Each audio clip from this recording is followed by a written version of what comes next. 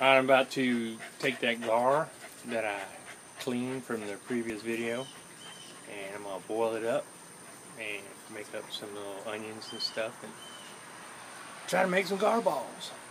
So this is my first time, so we'll see how that turns out. Alright, I'm going to come out and get a bell pepper. Here's one. Don't need a very big one. I don't have very much gar meat. That might be enough. Maybe a jalapeno. It's raining on me. That ought to do. Alright, I got the potato chopped up, ready to go in and boil.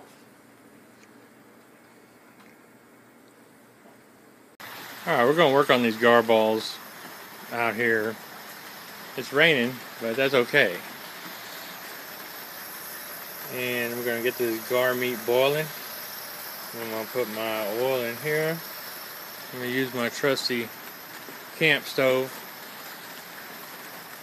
Alright. Alright, so I got my onions, bell pepper, a little bit of jalapeno, a little celery, and I figure I'm going to throw a little kale in there from the garden. A lot of the recipes call for like 4 or 5 cups of gar meat, and I don't have that much because if you saw in the other video, the gar were kind of little. So I'm just going to have to wing it. You know, I'm not going to have any certain measurements or anything. I'm just going to put however much I think. And here's my bowl of potatoes. And once I get the gar meat, I'm going to start adding things together. Alright, so this is the first time I've tried making gar balls. I've attempted cooking gar by just frying them like catfish and things like that. But anyway, so we've boiled the gar meat. And now I'm going to cut it up, chop it up. I'm checking for any like gristle, tendons, things like that. And so far, it's feeling pretty nice and soft. And smells good. There's a little bit of toughness right there. And then I'll add this to the potatoes, and I'm sauteing the vegetables. Alright, we'll get back in a minute. Alright, so I got the gar meat in there, potatoes, and I went ahead and sauteed the vegetables, the onions and the peppers and the celery, because nobody here likes those raw, with a little olive oil. And I put that in there. I put about 3 tablespoons of flour and about the same amount of cornmeal. And I'm going to put an egg.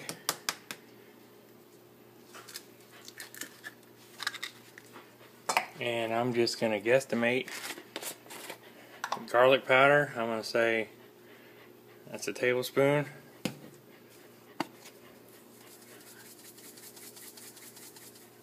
A teaspoon of black pepper. A nice fat teaspoon of Tony's Cajun season. A little bit of salt. And just a little dash of cayenne pepper. I'm going to mash that up and I'll show you what it looks like. Alright, so I mashed this all up.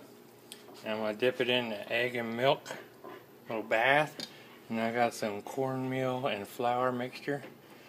Make these little balls, like that. Make them about the size of a golf ball, if you want to. If not, make them however big you want. Anyway, I'm going to do that until I got them all. Alright, well, I'll get the oil good and hot. I'm going to take a gar ball, I'm going to let them in there gently with this spoon. It's bubbling real good. And I'm just going to put a few in there. And I would imagine they have to cook for a few minutes, I'm not sure.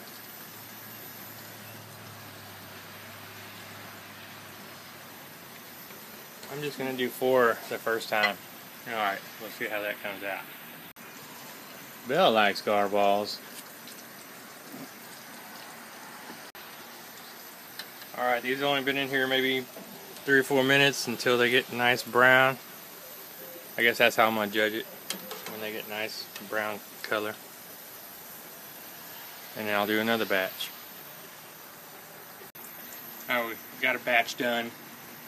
We're going to take them inside and we're going to see how they turned out. I'm going to break one open, see how they turned out. Like I said, I didn't use precise measurements because I didn't have a lot of gar meat, so I just had to kind of, guess at it. I made a little homemade tartar sauce. Let's see.